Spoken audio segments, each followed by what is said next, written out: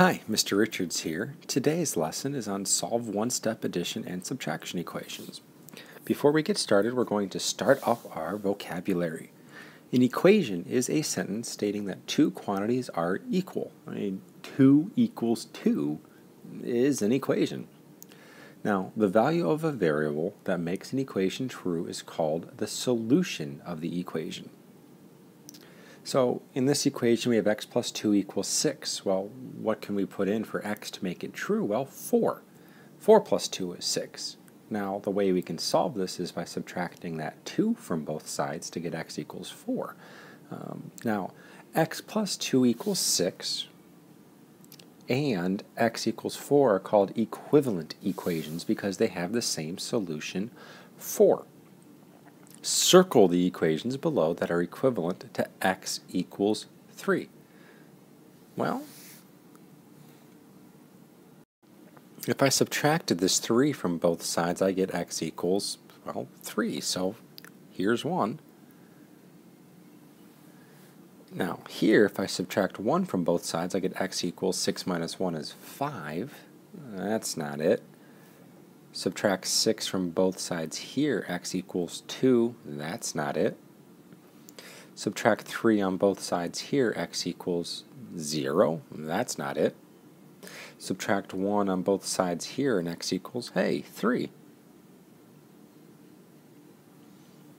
And for our last one, subtract 2 from both sides here, and 5 minus 2 is 3, so I have a third equation. Now our real-world link is video games. Robin had some video games, and then she bought 4 more video games. Now she has 10 games. This scenario can be described using the equation x plus 4 equals 10. Our first question is, what does x represent in the equation? Well, basically the x represents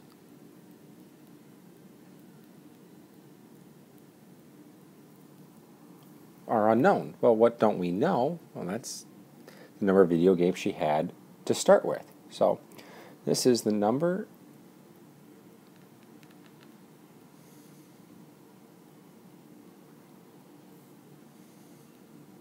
of games Robin had to start.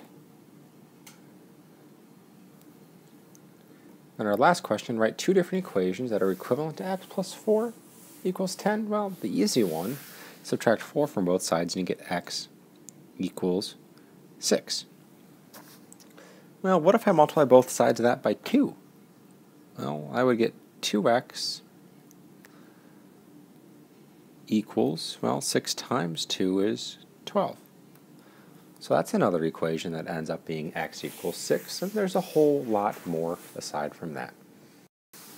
Now, our first property here is the subtraction property of equality, and it states that 2 sides of an equation remain equal when you subtract the same number from each side. Our symbols, if a equals b, then a minus c equals b minus c. Let's make that even easier. What if I have the number 4? I'm going to say, 4 equals 4. Well, what if I subtract 1 on both sides? I get 3 equals 3. So I can subtract the same number from both sides of an equation, and the equation is still true. Now, it says you can use bar diagrams in the work backward problem solving strategy to solve equations arithmetically. Or you can use the properties of equality to solve equations algebraically, and that's what this lesson is all about.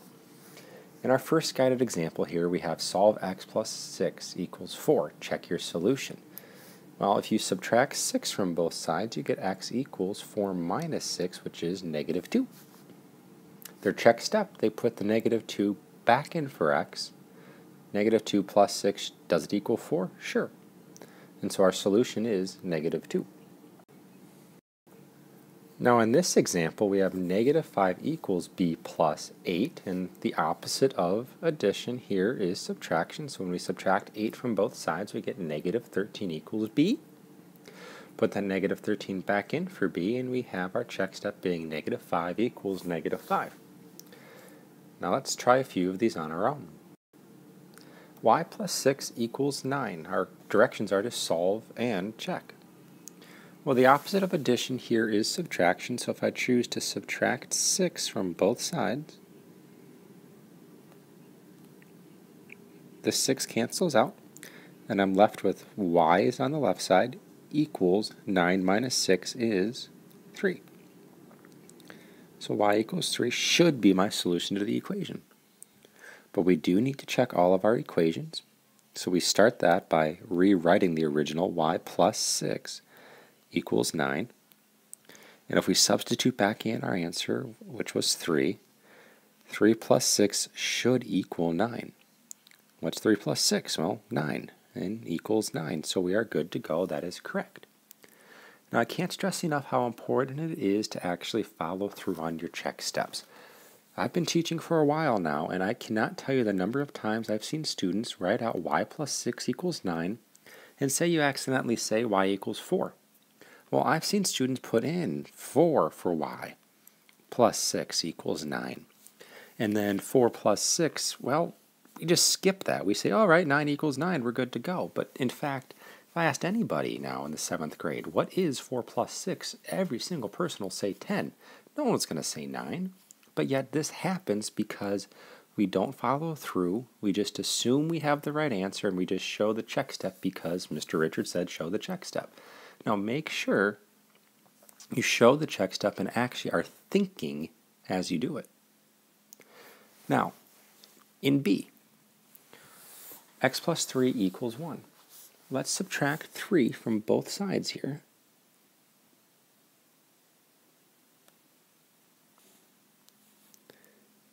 The plus 3 minus 3 cancels out. We're left with 0 on there. So x equals 1 minus 3. Now there's nothing wrong with saying, oh, geez, I have 1 minus 3. I need to keep change opposite this.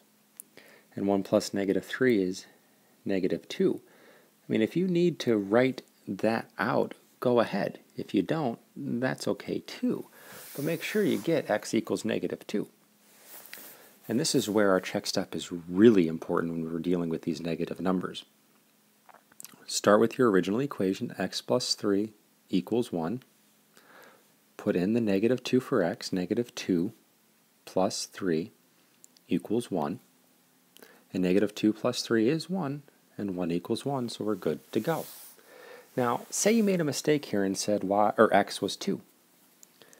Well, if you're showing a good check step, you would put in that 2 for x and said 2 plus 3 equals 1. It seems hard to believe right now, but I've seen this written 1 equals 1. Okay, we're good. In fact, we're not, since 2 plus 3 is not 1. Again, don't be that. Don't make that mistake. Take your time, show your work, show a good check step, and make sure you're right. Because if you were to get down to this 2 plus 3 equals 1, you're right, 5 doesn't equal 1. That means you made a mistake, and that's okay. Go back and fix it. Now in our last equation here, negative 3 equals a plus 4. Our variable is on the right side here. Pay attention to that because what we're going to be subtracting now is this plus 4. So we're going to subtract 4 from both sides. This cancels out, and negative 3 minus 4 is negative 7 equals a. And when we go to check, rewrite the original equation, negative 3 equals a plus 4. Substitute in negative 7 for a.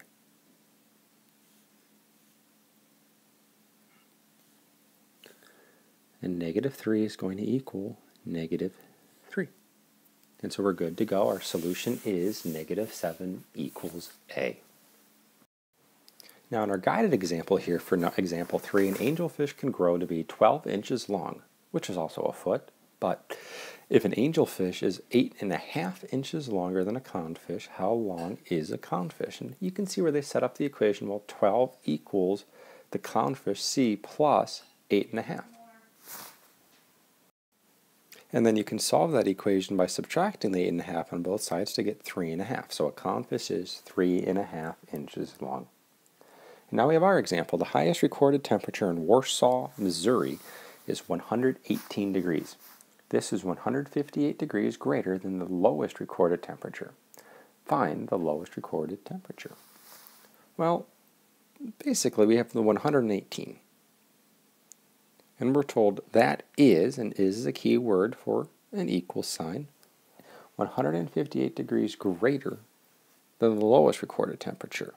So we can take the 158 and say, well, we'll add that to the lowest recorded temperature, since the lowest recorded temperature, T, plus 158 will get us to the 118. Now to solve this equation, subtract 158 from both sides of the equation, and our solution here is going to be negative 40 degrees equals T.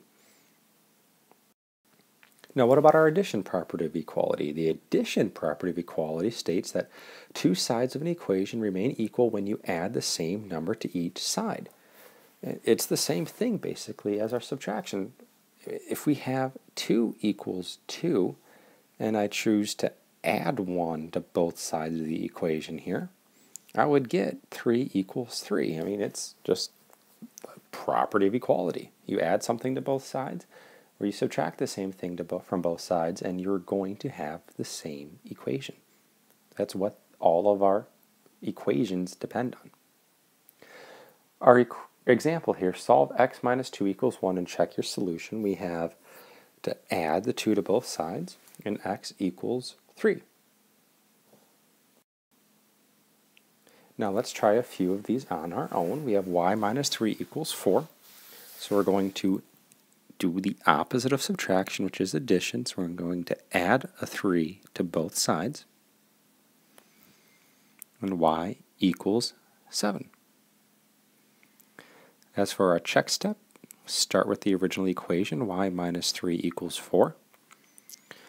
Place your answer 7 in for y, minus 3 equals 4. 7 minus 3 is 4, so 4 equals 4. Example F, r minus 4 equals negative 2. Let's add a 4 to both sides. This cancels, and we're left with r equals 2. And in our check step, rewrite the original equation, r minus 4 equals negative 2. Put 2 in for r. 2 minus 4 should be negative 2, and sure enough, even if you have to write out your keep change opposite, 2 plus negative 4 and 2 minus 4 both equal negative 2. So r equals 2.